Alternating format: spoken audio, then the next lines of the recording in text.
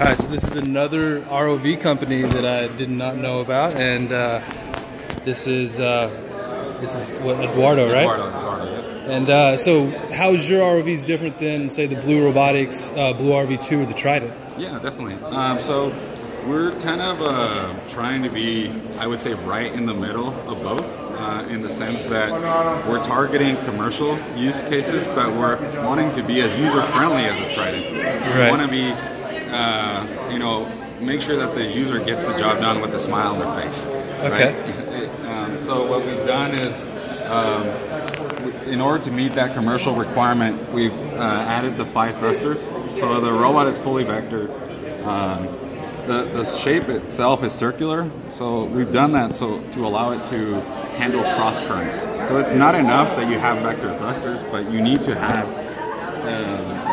an efficient hydrodynamic shape to be able to, you know, move efficiently in the water. Right.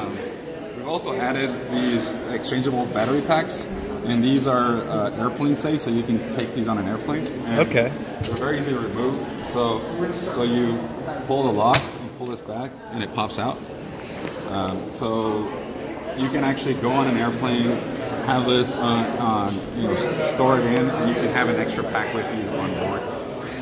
Awesome. And then, so what's the MSRP on this or cost? Inspector 3 right now is up for pre-order at $8,000. Inspector 2 is available in the market, and it's at $7,000 approximately. Awesome. And like one of the key things that we're doing, since we're targeting this like commercial space, is we really want the owner to own the vehicle, not just on the outside, but fully. They need to be able to own it on the inside too, because most people using these robots are far away, you know, offshore, so they need to be able to repair it quickly. So what we've done is, you know, you can actually quickly access the electronics, and if you need to replace a thruster, if that were to be damaged for whatever reason, you know, you can do it with a connector and a bolt. Same thing with the camera, it's 2 nuts, the lights get very easily removed. And this is a Raspberry Pi right here? Yeah, that's a Raspberry Pi. And that does your video interface between the ROV and your... and an iPad, yeah. Okay, and then what topside software are you using? Is it proprietary too? Yeah, we do it okay. on our own iOS app. Okay. And yeah, and same thing. If you need to replace a propeller, for example, you know, you can just pop it out very quickly.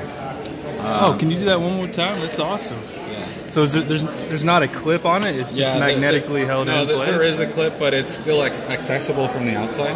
Okay. So you don't need to remove the thruster, so it's like you can slide it out very quickly. If it ate a rock or something, exactly, crack the thruster. So it's one of the key.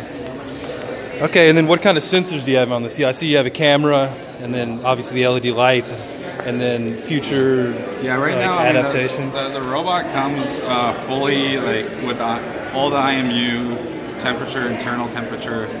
We actually added a internal continuous pressure monitor. So what that does is, so since we're allowing people to own the vehicle on the inside too, what we wanted was to also allow them to be able to verify that the robot itself was watertight. Okay. So on the back side of this,